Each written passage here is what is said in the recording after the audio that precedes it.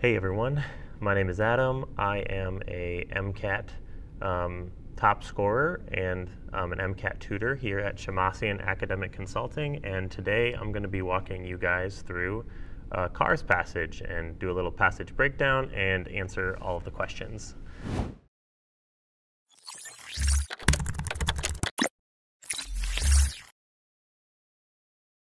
All right, so here's the passage I have pulled up here. We notice we have the passage here on the left and the 6 questions here on the right. So let's talk a little bit about where this is in the MCAT, right? So this is the CARS section, which for those of you who haven't heard of it before, that stands for Critical Analysis and Reasoning section. And it's going to be the second section out of 4, right? So the first section, 95 minutes on chemistry and physics, 59 questions. Then this is now the second question after, or the second section after a short break, the CARS section, which is basically just reading, analysis, and then answering questions on what you've read. So there will be 9 passages to read in 90 minutes.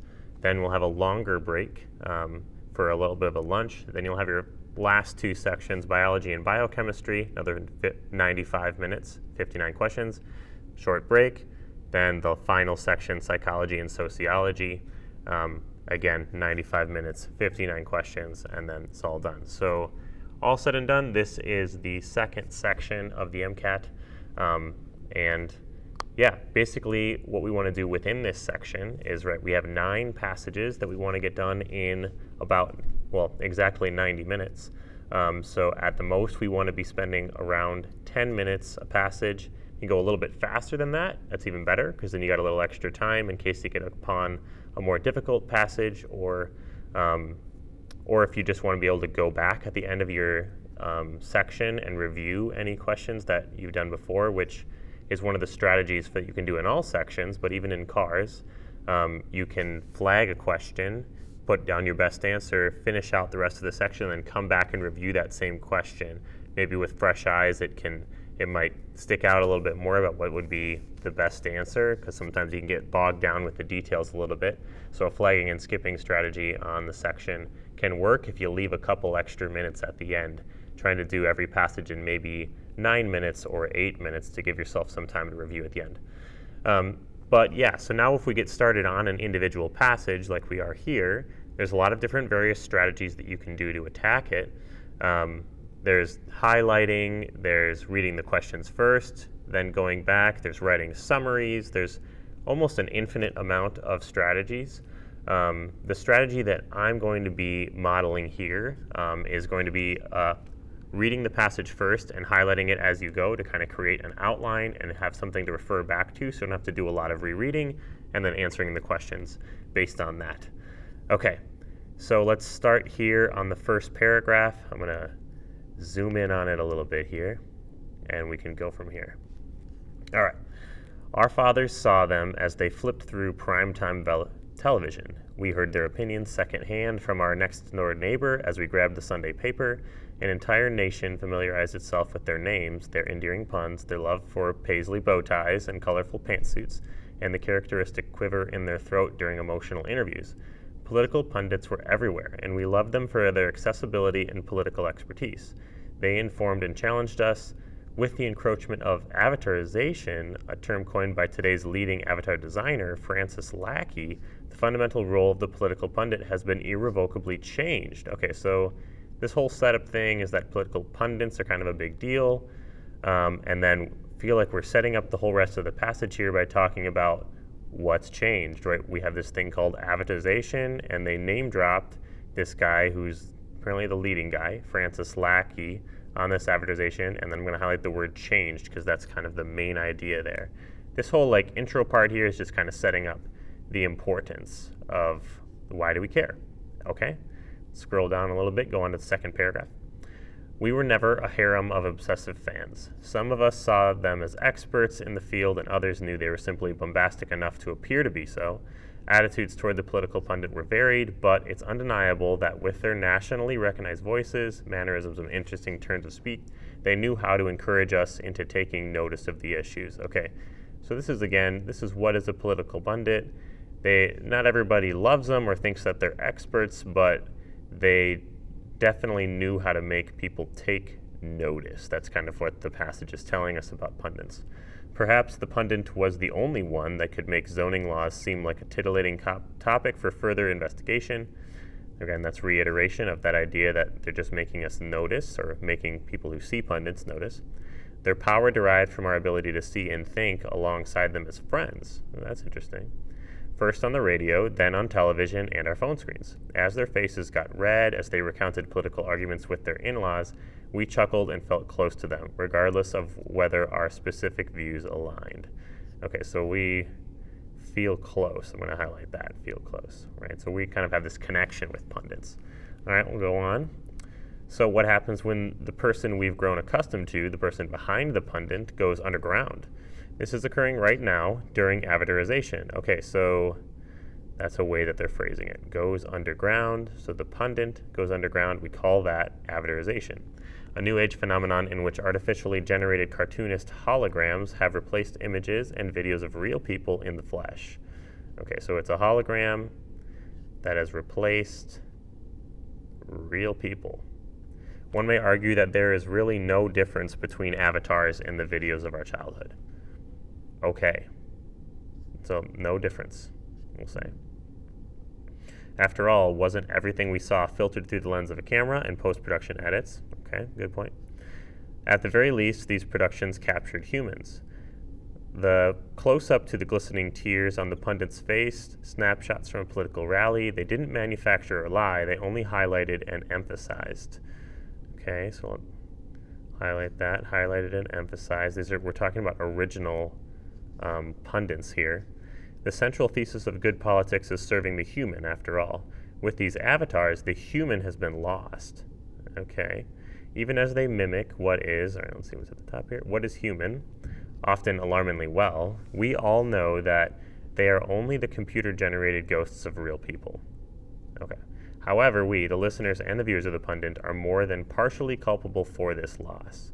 Okay, so the listeners and viewers are culpable, so it's kind of their fault a little bit for the loss of the humanness. Let's highlight the word human so we know what that loss is.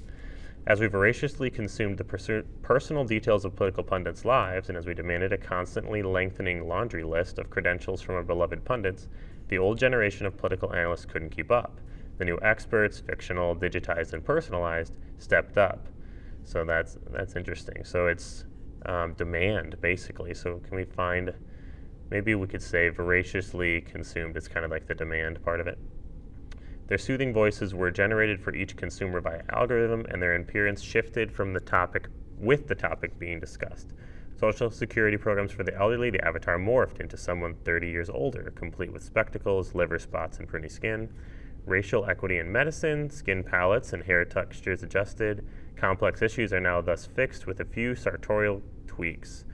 Designed to provide a personalized consumer experience, the sensorial depiction of pundits depends on who tuned in, is based on no single real person, and is brought to life under the machinations of a design team. Okay, so I'm just going to highlight design team, kind of this whole, like, maybe algorithm. This whole idea here is all about the demand has kind of created this personalization of these avatars. The avatar's spoken ideas, their interview questions, talking points, and informational summaries first came from a real person, okay, right? This is coded by a real person, or actually written by a real person, then a team of people, and now from algorithms that sift through news articles and blog posts for an amalgamation of stale takes. Okay. Engineers presented avatarization as a solution to combat political apathy and to protect pundits from slander campaigns, breaches of privacy, and threats against family. Okay, right? You keep pundits as people, and then you can attack an avatar. It's not a real person. But in the end, the real pundits lost their jobs. Right? Okay, yeah, of course. Once valued for their infectious smiles, ideas, and wit, they are now valued for none of them. Which incredibly presumptive group of computer engineers thought replacing political experts with cartoons would be a good idea. Okay, so clearly the author is opinionated here, right? The incredibly presumptive group, right? So again, that anytime you see something in a CARS passage that's very clearly in the author's voice or the author's opinion, That's usually pretty relevant because, right, being in tune with like how the author is thinking and what their point is helpful, at least for a few of the questions. So he clearly is not happy with this. Some say that the engineers were right. We, as political thinkers, have continuously failed in our responsibility to evaluate and complicate the information given to us, and political avatars have indeed become the most popular medium for obtaining up-to-date analysis, but these coders should also be blamed for making this political avatar dystopia even a scientific possibility. Okay, so he's kind of saying we should blame, everybody should share some blame here. The coders, the people who are demanding it, everybody has some sort of blame here. Okay, so yeah, that's kind of what our highlighting looks like there as we went through the passage. Felt pretty decent. It's kind of a opinion piece, right, of an author talking about how he or she feels about these new kind of avatar ideas and how they're replacing pundits. So let's see if we can answer these questions. So let's start with the first one here. All right.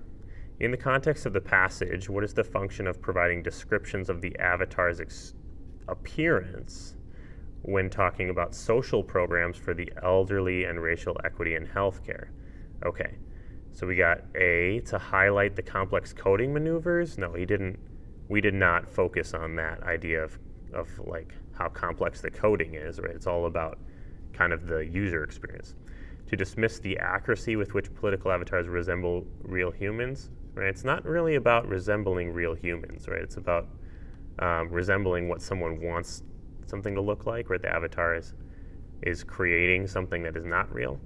Okay, to illustrate how political avatars fail to mimic the endearing eccentric bow ties and colored pantsuits of older pundits. Okay, maybe, right? They do fail to mimic that. I'm not sure how that relates to the social programs, and so that's not a great answer for the actual question, but right, they do fail in some ways to recreate the whole human component. All right, to convey a sense of scorn about the superficial nature of the logic behind political avatars. Okay, you're right, so like sense of scorn, right, that's the attitude of the author. Absolutely, he has that. Superficial, yeah. This is lining up with the tone of what the author is talking about, and also answers our question well about like kind of why he even brought that up, right? So D is our best answer here. All right, number 2 here. How does the author's phrase, "we were never a harem of obsessive fans" in paragraph 2 align with the author's characterization of the factors behind the rise? Okay. All right, so let's go and look at paragraph 2 quickly and see if we can figure out. Okay, so the "we were never a harem of obsessive fans," that's how he starts it off. And then we kind of look at our highlights. We have political pundits taking notice as friends felt close. Okay, so we were close to pundits. And then the other part of the question is the author's characterization of the factors behind the rise, right? So he said some of the factors behind the rise are the listeners and viewers, and then the other factor would be the coders, right? So the demand from the listeners and viewers, and then the coders themselves, right? They have to have some blame as well from the author's point of view. Okay, so we were never a harem of obsessive fans in paragraph 2 then. It would not really align, right?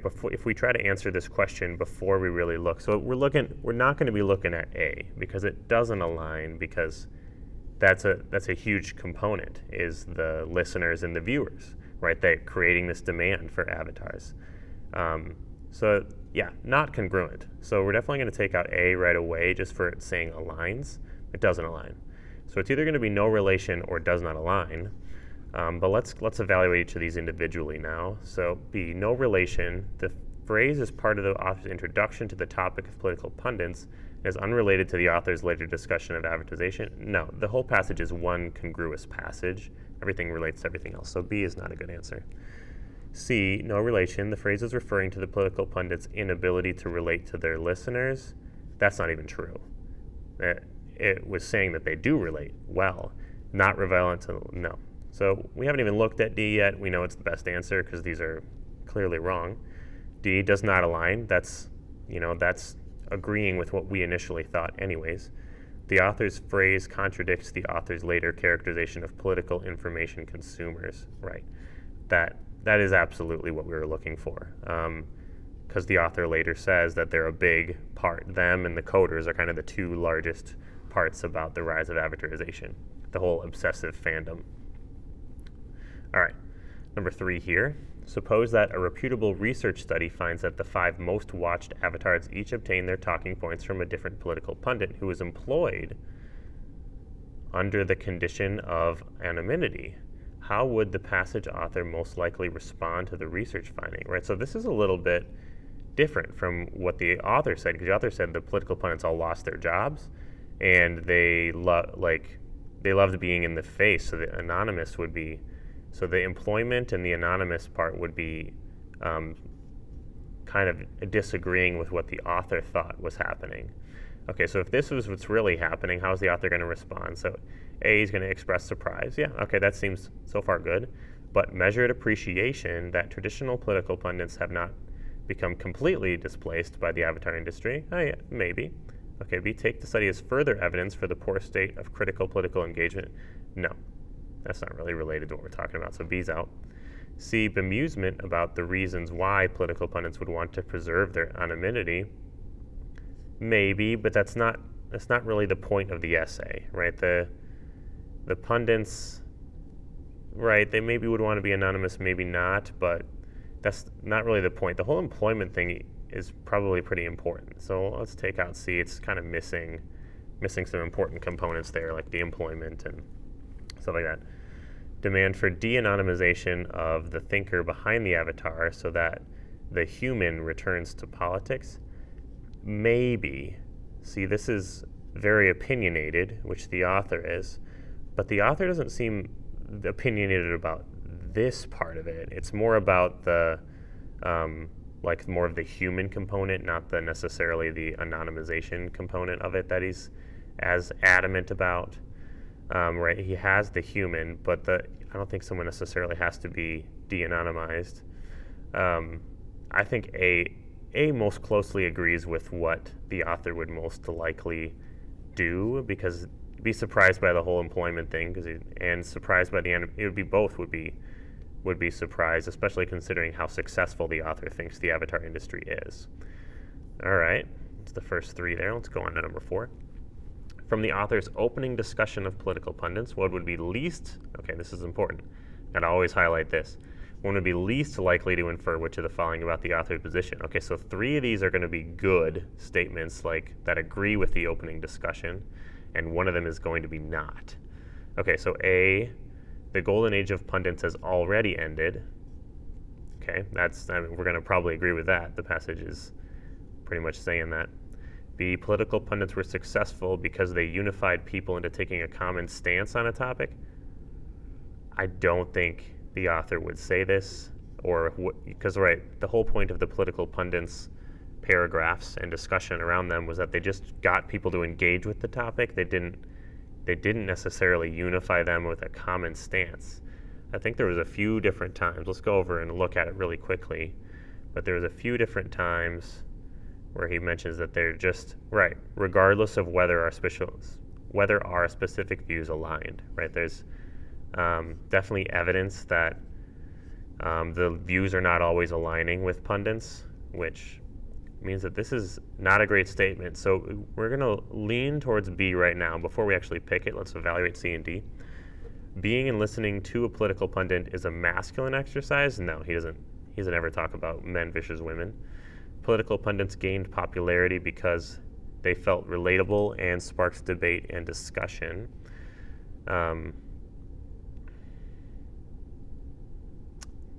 Okay, so they gained popularity. Yeah, that's actually, he says that almost word for word, right? That's the part in here, right? The friendships, the feeling close, right? That entire paragraph. So that would be a very true statement. So D is a true statement. That's exactly why they gained popularity. And I realized as I struck out C that I said that it wasn't a masculine exercise, which would mean that it would be a good answer. So let's go actually evaluate this masculine exercise thing, see if we can figure out where they talked about this, if they did at all. We got emotional, nation, political pundits, advertisation. We got lackey. We got attitudes, taking notice, titillating tactic, friends, political arguments, going underground. I'm not sure if it's masculine. Being and listening to political is a masculine exercise. So between B and C here, they're both actually pretty decent answers. The thing about B is that it seems directly false because of the end of paragraph 2 here, right? Regardless of whether our specific views aligned. So we have pretty direct evidence to say that we cannot ever say B.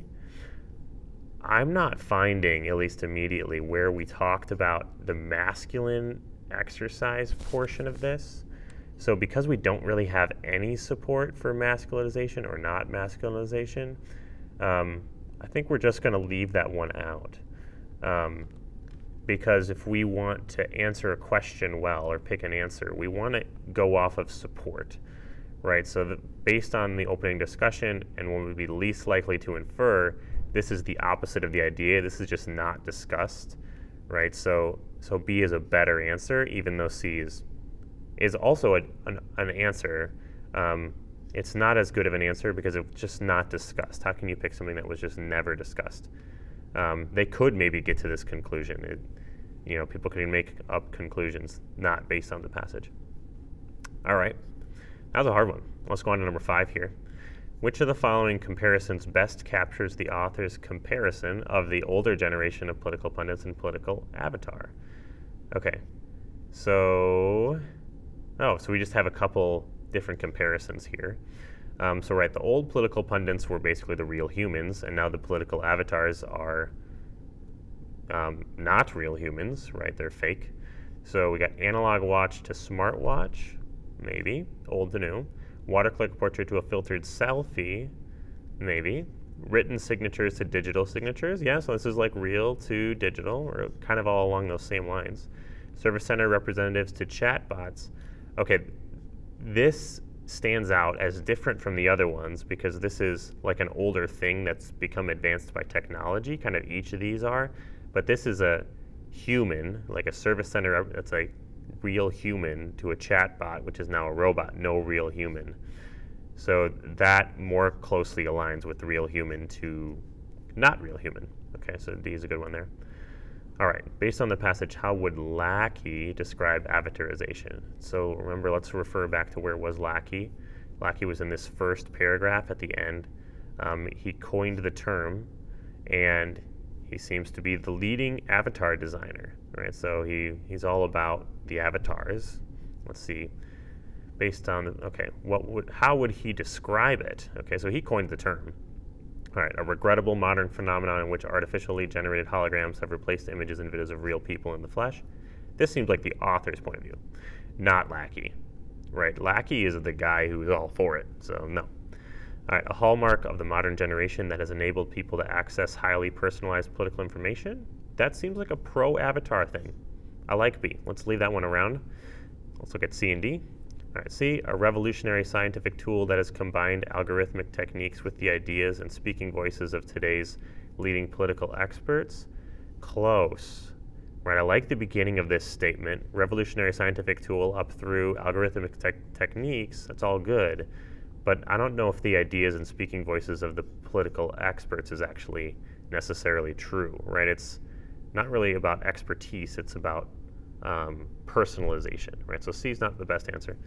And then D, a dystopic vestige of the era of the traditional pundit. No, this is more of author's point of view as well. So A and D are author's point of view. B and C are both decent answers.